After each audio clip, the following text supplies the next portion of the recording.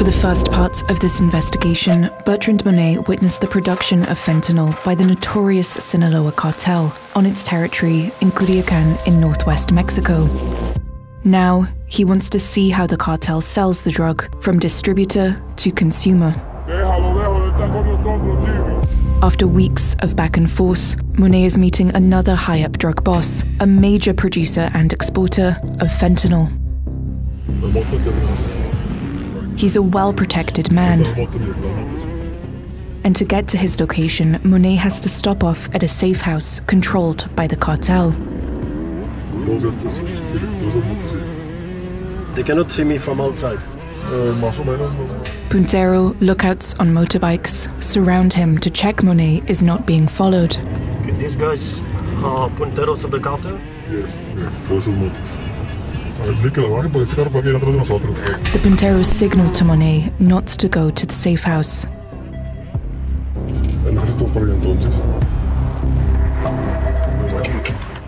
As Monnet passes by, an army patrol is about to enter the house. Someone has sold them out. 2 more minutes, and they would have been arrested.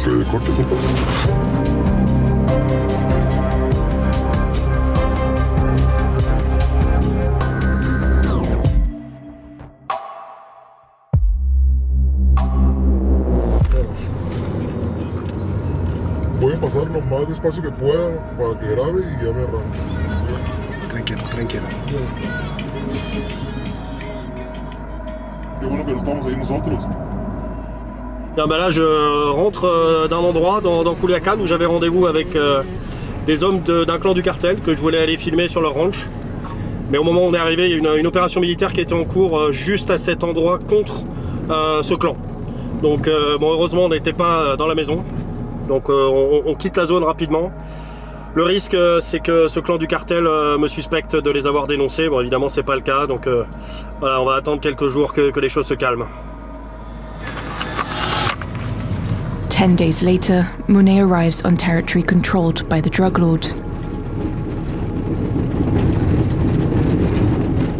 After a 30-minute journey, he's picked up by some of the chief's men in one of their vehicles.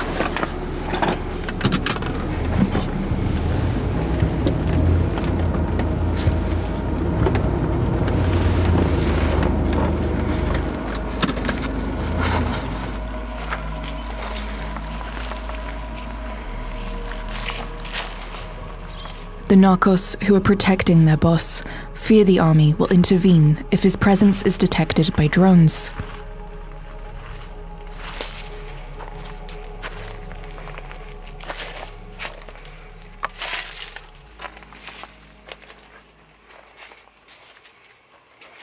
Bien, ben là je suis dans un ranch avec un chef de clan du cartel qui a accepté de répondre à une interview sur son business de fentanyl, donc je vais essayer de lui poser des questions.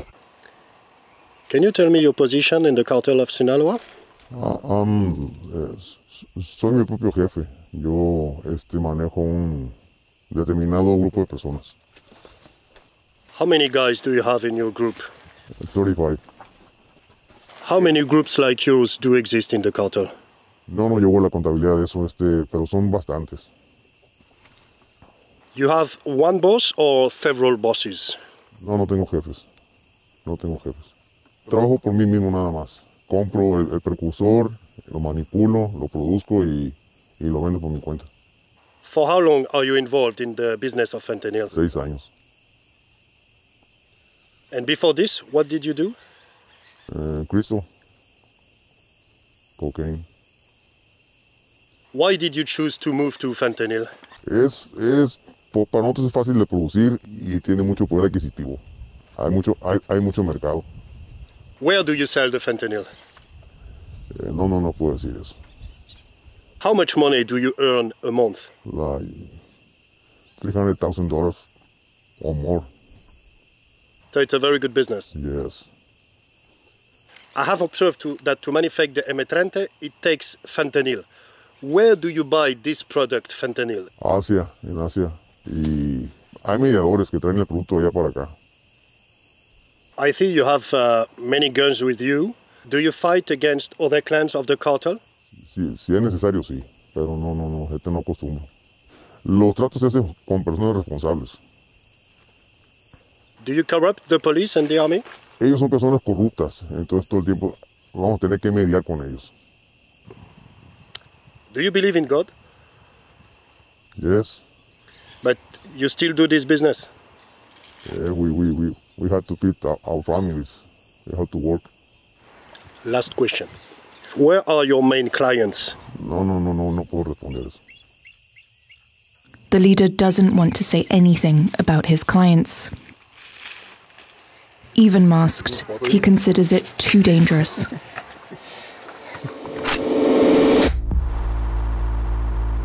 L'unité de base du cartel, la business unit qui produit et qui exporte le fentanyl, c'est le clan. Le cartel n'est pas une organisation pyramidale. C'est une coopérative qui fédère une centaine de clans majeurs comme celui du chef que j'ai interviewé. Tous les clans sont sous l'autorité d'un état-major dirigé par El Mayo, Ismael Zambada Garcia, l'ancien partenaire d'El Chapo Guzman, le chef historique du cartel, aujourd'hui incarcéré aux États-Unis. Sous l'autorité de son chef, chaque clan est structuré autour de plusieurs entités. Un groupe qui produit les drogues fabriquées au Mexique, le fentanyl bien sûr, mais aussi l'héroïne, la marijuana, le cristal, une puissante méthamphétamine, et qui réceptionne également la cocaïne importée de Colombie. Un groupe qui stocke et qui exporte les drogues, quelques spécialistes du blanchiment d'argent et toujours les sicarios, le groupe de tueurs qui protège le clan, et en particulier son chef, contre les autres clans du cartel, contre d'autres cartels et surtout contre l'armée, qui sous la pression américaine mène une traque agressive contre les narcos. Chaque clan est indépendant et développe son propre business, en reversant une part de son chiffre d'affaires à l'organisation pour financer les trois actifs, les trois outils que tous les clans mettent en commun et qui sont dans la main de l'état-major. La corruption à grande échelle des pouvoirs publics, l'importation massive de fentanyl pur depuis la Chine et la mise à disposition des machines importées d'Inde qui permettent la fabrication des pastilles de M30. The Biden administration has taken action against the trafficking of fentanyl. The drug has become the second leading cause of death in the US. Last July, Washington got the Mexican government to arrest El Chapo's son, Ovidio Guzman, and extradite him to the US.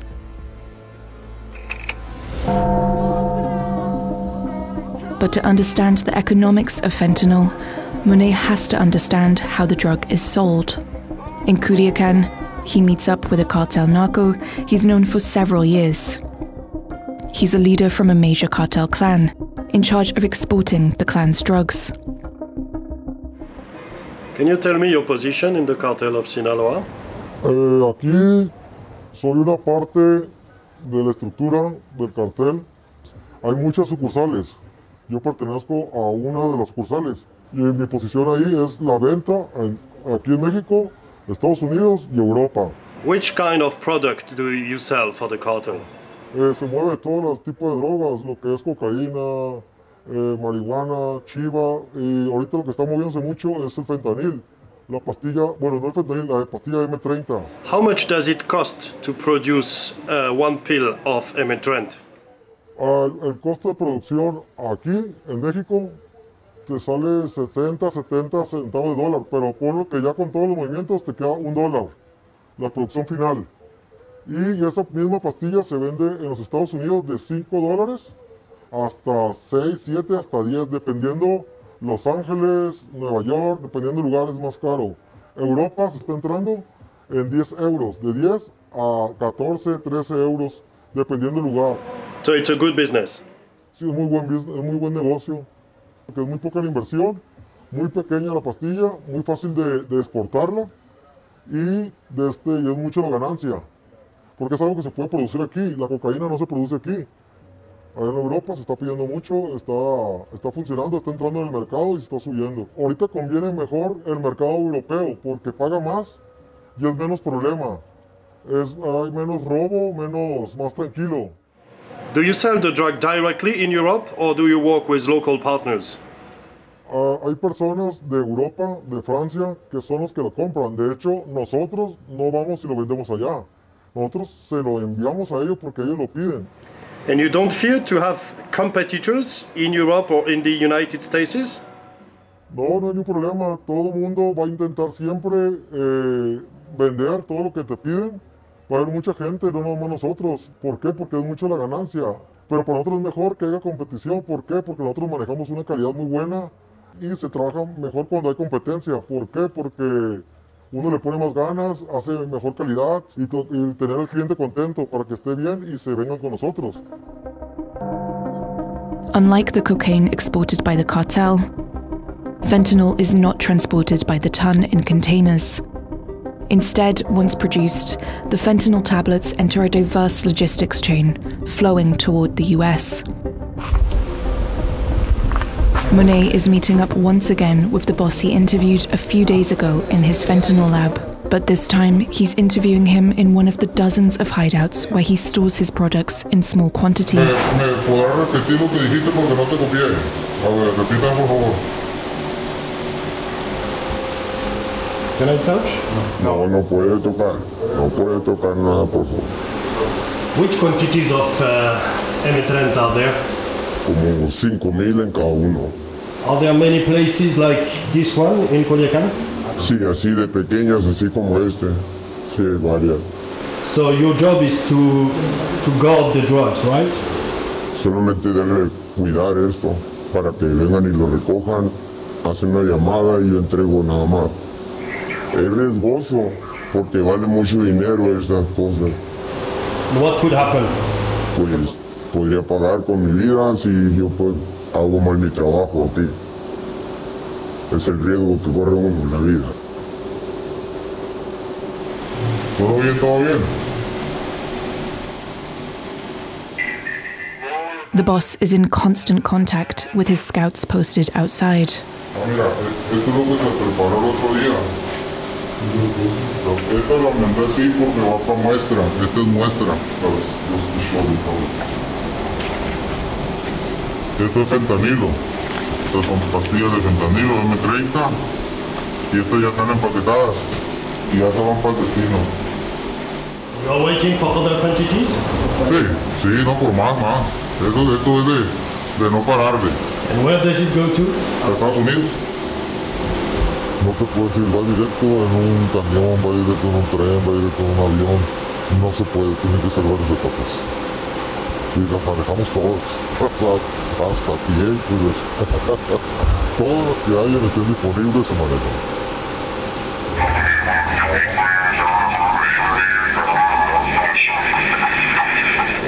Ok, ya estoy aquí. Pues están pendiente ahí, por favor, porque estamos aquí cerquita. The next stop for these M30 tablets, the United States. More specifically, one of the cartel's main markets, New York. We turn now to the takedown of a major drug trafficking mill in New York City. Federal, state, and local law enforcement officers announced the recovery of more than 40 pounds of suspected fentanyl. Fentanyl. Fentanyl. Fentanyl. Fentanyl. There were more deaths from fentanyl last year than from the wars in Vietnam, Afghanistan, and Iraq combined. The dealers who run the New York drug business buy millions of M30 tablets from cartel men based in the city. Dealers then sell the drug to thousands of customers every day. High users stagger down the street and freeze, overtaken by M30's potency.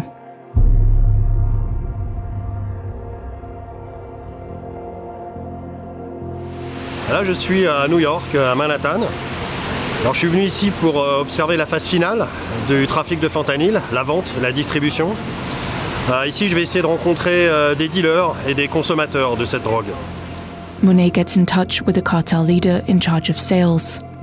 As planned, he calls him on WhatsApp to arrange a meeting. Yes, sir. Can you hear me now? Yes, I can hear you. Okay, so you know, I am right now in New York City, and is it possible to meet someone of the cartel of Sinaloa here in New York? No, It's not possible right now? not at the moment. Why? Because if any guy right now, but Ovidio, he just sent it to USA right now. Ah, okay. So, but can I meet your partners here that sell the drugs? Is it possible to meet some of them? Not right now. I can't handle that right now. He's too covered right now, so. Okay, thank you, sir, thank you. Okay, you're welcome, sir. Thank you. But he refuses. The cartel men are in hiding. Ovidio, El Chapo's son, was extradited to the US only a few days ago.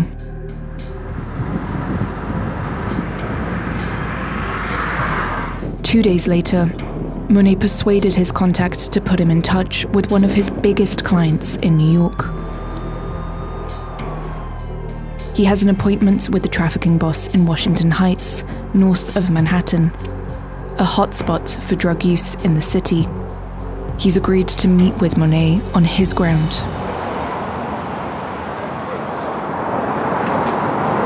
Déjalo, está con nosotros, Jimmy. He's with me. All right. None of your faces will come on in none of this. All right. I promise you. All right. Let's go down, brother. This is the underworld for them to get high. And today's a Sunday. If you would have came like on a Monday, Tuesday, on a weekday, that's when the whole mob is out. And early in the morning. Yeah, from 5 to 8, because that's the time they wake up sick. They gotta cure themselves in the morning. Look, he's shooting right now.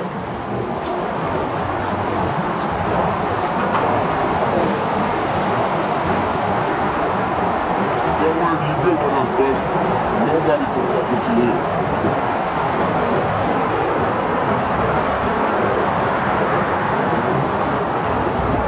You got water? I got everything. You got everything you need? Yeah. That's the Fetty?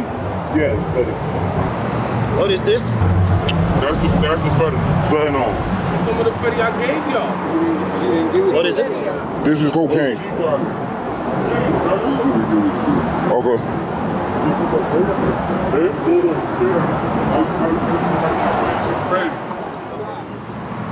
So you mix it with cocaine, right? Yes. That's called speedball. Fentanyl plus cocaine? Fentanyl and cocaine. Yo, you just in the corner doing like this too. Put it up in the head. Users mix fentanyl with other drugs.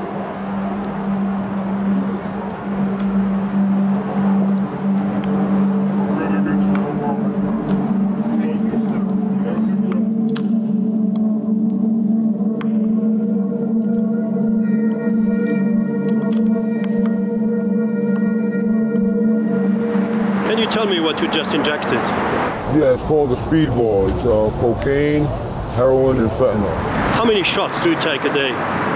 Anywhere from 6 to 10 shots a day. A shot is about $15. So it's a lot of money every day. Yes. How do you get this money? Do what they call boosting. Take stuff from anywhere, you know, supermarkets, clothing stores, and sell it on the street, and then that's how you make your money. How old are you? I'm 44. Do you have a family? Yes. Do you still live with the family? No, sir. I'm currently on the streets. And do you think one day you can stop? Yes, absolutely. I've been doing it for a long time, and I think it's time to stop. Do you know this drug is killing step by step people who take it? Unfortunately, yeah. So are you prepared to die from this? No, I'm not prepared to die, but I mean, I know that it's a possibility, but I try to be as careful as I can be when I purchase something, and then I don't do a large amount. You know, I do very little, you know, just in case.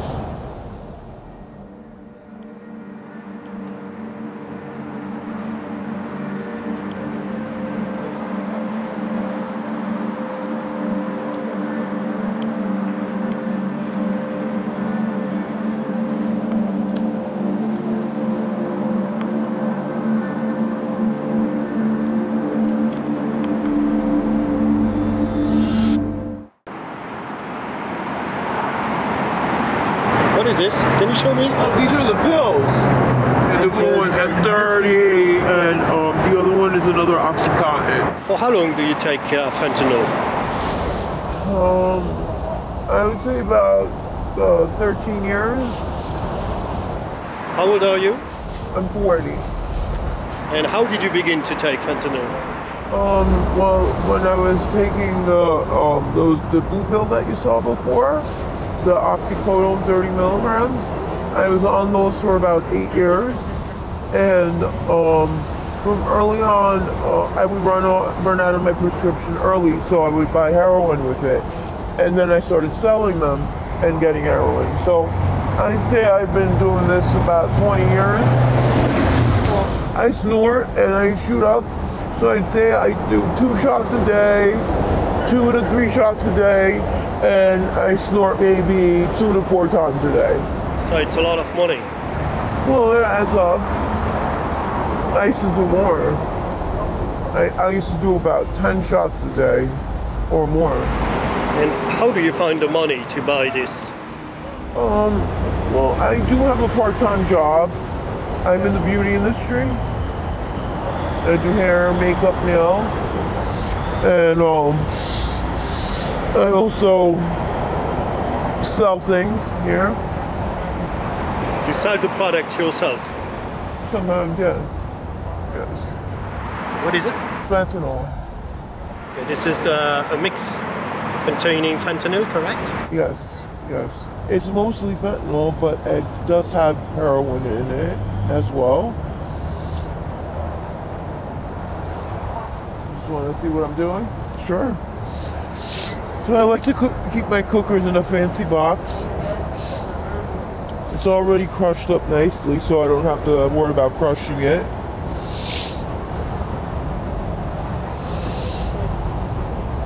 Okay.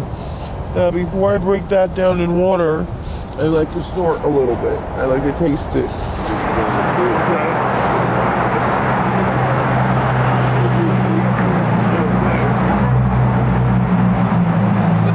Snorting, it takes about 5 minutes to get the full effect.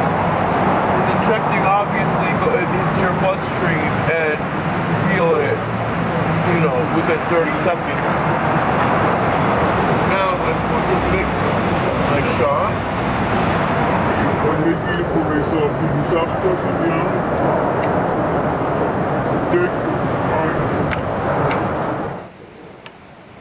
The dealer agrees to answer Monnet's questions if they move away from the drug users.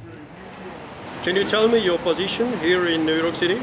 I'm one of the bosses in a position of power, We put people to work, we get work from other places, and then we make a little profit. Simple.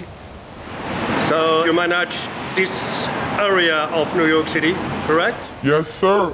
The best area. Everybody knows that. Which products do you sell here? We sell everything, and whatever we don't have, we'll fabricate it. But right now, the blockbuster is fentanyl. Look, this is pure fentanyl. This was one of the last things that came from the other side. What do you mean by the other side? Mexico. Do you buy it directly to the Mexicans? Of course. You mean you have Mexican partners here? Yes, sir. And then this is the same product. This is pure fentanyl too, but this comes from the Gulf Cartel. Which quantities of fentanyl do you sell every day here? It depends. Sometimes, if it's the beginning of the month, then it sells most than any other day. You could sell $3,000–4,000 a day. When they get their checks, that's the best day. That's the beginning of the month and the middle of the month. What is the typical structure of your group? How many guys do work for you? Well, the way I work is I distribute. Whoever's outside working directly with the client, then that's the person that I want to work with. That's the person I sell to. I got like 10 to 12 different people like that work in different locations here in New York. I get it at a price, I give them another price, I make my little commission on top, and they break it down. They buy from me, they sell their stuff, they come back with the real money, and we do it again till the work is over, and that's how it goes. What is the price of one pill? We don't sell the pills. We crush them up, we sell them in powder. You grind the pills in the coffee grinder, and then you just weigh the powder, and then one shot is $10. So what is your commission? It's $30 the gram. I make $30 profit off of the gram. So $30,000 on every kilo, a brick, the way we call it here in New York. If it takes me a week to sell the brick, I make $30,000. So it's a very good business. You gotta do what you gotta do to survive, because these people demand it and somebody gotta supply you. What are the risks for you to do this job? Jail time, enemies, you name it. Is it possible that you are killed doing this job? 100%, of course. Very dangerous job, and it's also a depressing job because you see a lot of people die. A lot of people die from this stuff. This is not a safe thing to do, you know? What is the future of this business, do you think? I think it's gonna fall down because a lot of people is dying. A lot of people is dying, and they should have left the heroin because heroin was not killing people the way fentanyl is killing people. Do you have a family? Of course, this is why I do what I do for. I got 4 kids. Which life do you wish for them? The whole opposite of what I'm doing. I want them to go to school. I want them to graduate. I want them to be part of fraternities. I want them to learn. And I want them to make good friends and make good money where they don't have to think about nothing illegal, because, you know, this is like a cat and a mouse game. So if you can make a lot of money today, but a week from now you could be in jail. Do you believe in God? Of course. And how do you leave your face doing this job? I don't feel bad because this is the world that I came into. Within all the negativity, I try to be the positivity. I'm one of the guys that'll tell these people, the day you don't want to do it, I'm all for it. But if people are demanding it, somebody got to supply it. If I don't do it, somebody else is going to do it, and I'm going to be starving in my house. So, you know, I'm not too tough on myself for that.